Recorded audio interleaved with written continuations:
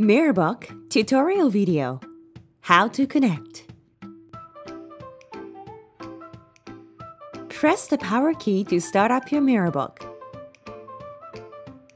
When the startup screen appears, connect your smartphone. The screen will change to screen sharing, DeX, PC mode, and the like. Mirabook is now connected to your smartphone.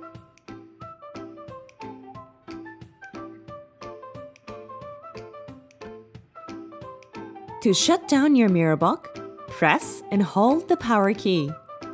When the power is turned off, a message will be displayed. Several different messages will appear randomly on the screen. After powering off your Mirabook, you can disconnect your phone.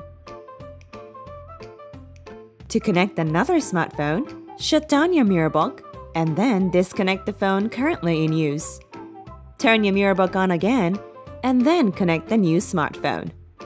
No data will be left in the device, so there is no risk of data sharing when using Mirabook with 2 or more smartphones. When the environment is humid or the smartphone's charging connector is wet, Mirabook will issue an alert. When alerted, turn the phone off and disconnect it. Dry the connector with a dry cloth. Wipe or remove moisture from the surface before reconnecting.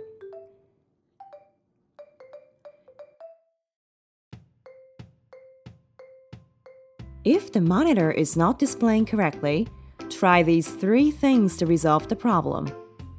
First, check Mirabook's battery level. It may be too low. Disconnect your smartphone from the device and connect it to the charger. Let it charge to sufficient level, then reconnect your smartphone.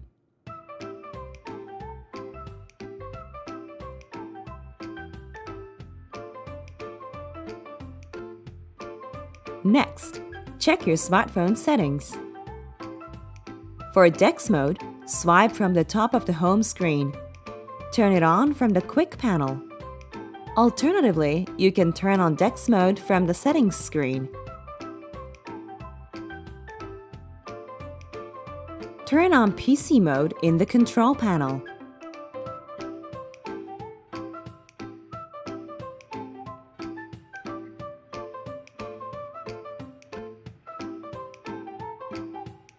Drag down the quick panel from the top bar of the home screen and select Screen Share. You can also select it in the settings screen.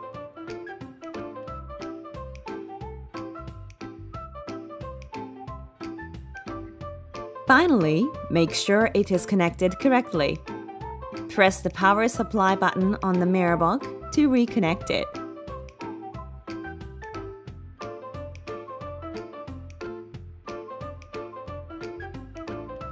Laptops? No, I have Mirabook.